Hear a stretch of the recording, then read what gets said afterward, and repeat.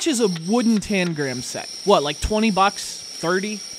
Is that way off? I don't know. It's 2014. I don't own anything made of wood. The reason I'm asking is, this has more than 600 tangram puzzles, and it's like 7 bucks. Plus, there's no cleanup, which is another drawback of wood. There's splinters and cleanup. It's 2014. Who has time for that? It's Tangram Style for the Nintendo 3DS.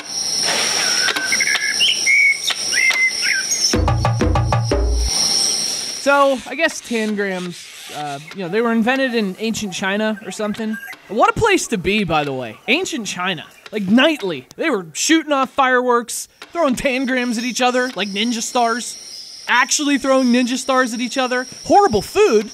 But other than that, what a place to be. And tangrams, you had to be wasted on Huangzhou to come up with something like this. Who wants to play with wood when you have fireworks? Nonetheless, that's what this is about. Playing with wood.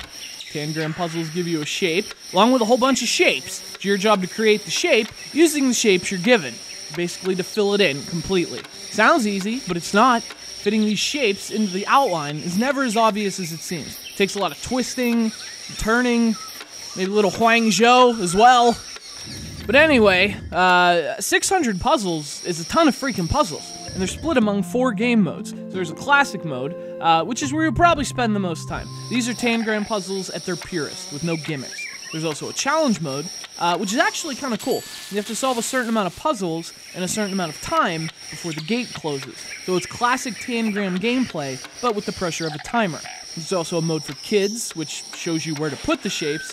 And there's the opposite, an expert mode called One Touch, in which you can't take back your moves. I call that the F this mode.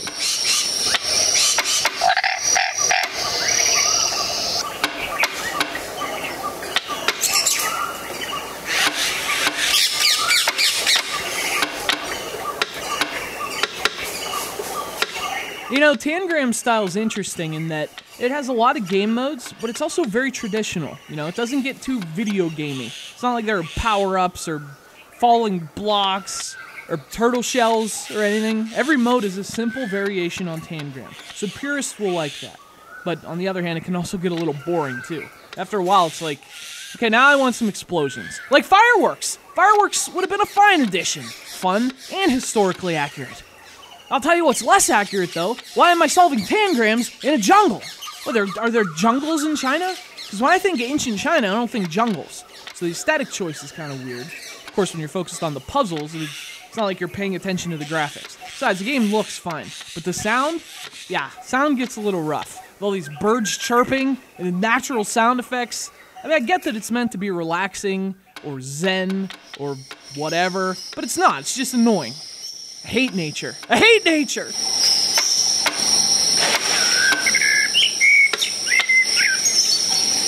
Fortunately, this is a game you play muted anyway. Given the nature of the gameplay, it's a perfect game to play while you're paying attention to something else. Music, podcasts. I was playing this while listening to Slayer.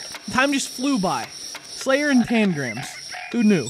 Anyway, the presentation's a little generic, and the straightforward nature of the gameplay might turn off people looking for something more creative. But if you're looking for a simple tangram game for your 3DS, this eShop download's a great place to start. It's Tangram Style for the Nintendo 3DS. Evil has no tangrams. Tangram awaits. Raining tangrams. Behind the crooked tangram. See what I mean? It just makes so much sense.